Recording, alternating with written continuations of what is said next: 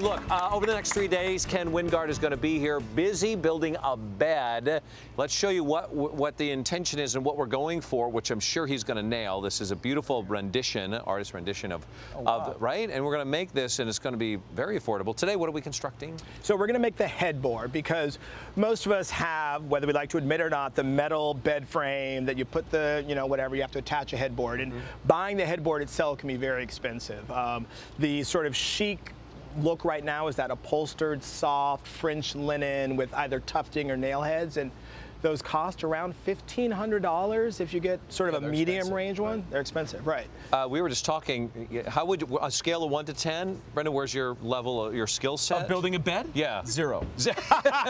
Matter of fact, actually, my wife and I we're purchasing a home, and we have to get a new bed for my son. So if this turns out, I might actually buy this bed for my son.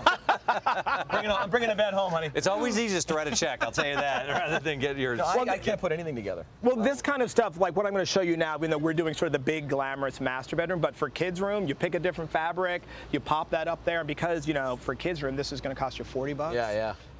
And you do it with your kid, you bond. Yeah. Perfect. You're like, yeah, you're so not doing it. You're so not bonding with my kid over building a bed. Still trying to get him to eat. All right, what do we need to get started on this, other than maybe some Cheerios? So the bed we're going to make, to get this upholstered look, what we're going to need is a sheet of plywood, and you want 1/2 inch to 1 inch, and just get the really cheap stuff. It doesn't need to look good, doesn't need to be paint grade, it can be covered in knots and splinters. It'll cost you about $20. And then you want to get insulation foam, which is what I have here, and you want to get 2 inch thick. When you go to get this at Home Depot, Lowe's, wherever, it's rigid insulation. They're going to ask you all sorts of questions like, what kind of R rating do you want? He's like, no, I just want it 2 inches thick. That's it. That's it. And that's all you're going to need. Go for the PG-13. It's much better than the R rating. Boom, boom. Thank you. You've got so many. I do. They just fall out. That fell out of my pocket. I caught it. You're going to need a staple gun and then quilting batting. So very simple, all very easily.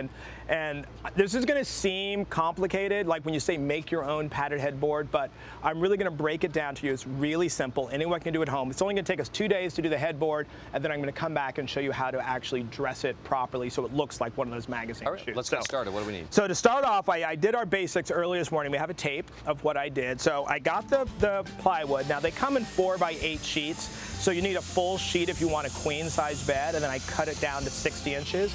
I cut it myself, but for $2, they'll cut it for you. Okay. And then you want to get your shape. There are lots of shapes you can do. I want something sort of over the top, so I did a trash can lid to get a nice big round. I measured down on each side the same amount, and then I used a 5-gallon bucket to do these little corner cutouts. And then you just repeat the exact same thing on the other side. We still have you at this point, right? I was just drawing. You got me. Or trash can. And then you just cut it out with a jigsaw. Now, if you don't want to get, for someone like you, you could actually just leave it the big rectangle and have a big classic rectangle. But with the buckets and the trash can, that's what I got. And then all you're going to do is get some adhesive. I'm using liquid nails, but any sort of adhesive will do. And then you lay your sheet of styrofoam, which comes the same size as the plywood, right on top. Okay. Push that all down and just let that sit, so that's going to bond. Like you would with your son or child. Yeah. Right, exactly. Yes. And what that's going to do is, if we see how nice and thick this is, if we actually got wood and stacked wood up to be that thick, you'd be weigh a ton. It would weigh a ton. And this is what I was referring to, because when I saw you use this foam, I was like, wait a minute. Right. Why did I think of that? So you're going to have the hard wood on one side, and this actually is soft. So you're going to get that. And you don't need, it's not a structural thing. It's a filler. You want to get that thickness. So brilliant! It's brilliant, I'm telling you. You should have thought of it. So now what I have here, this has gone ahead and dried, and if you see what I've done, see on the side here, you've got the wood, you've got spin it a little bit more this. So they can see There we go. There we go. Oh, here we go. So all I've done is gone. There we go. There we go. All I've done is gone through and cut it so that the insulation foam is the same shape. So no special measuring, no special saw. And all I'm using is just a serrated knife here. Okay. So I'll finish it up. Just followed it all the way across. Yeah. Okay. Hey, Mark, you want to? You want to do it? Sure. Yeah. Now, did we tell Christina that this is? Don't tell Christina that I took her knife. And that just cuts Actually, really I gotta go simply. the other way because I got to see where I'm going All right. here. All right, here we go.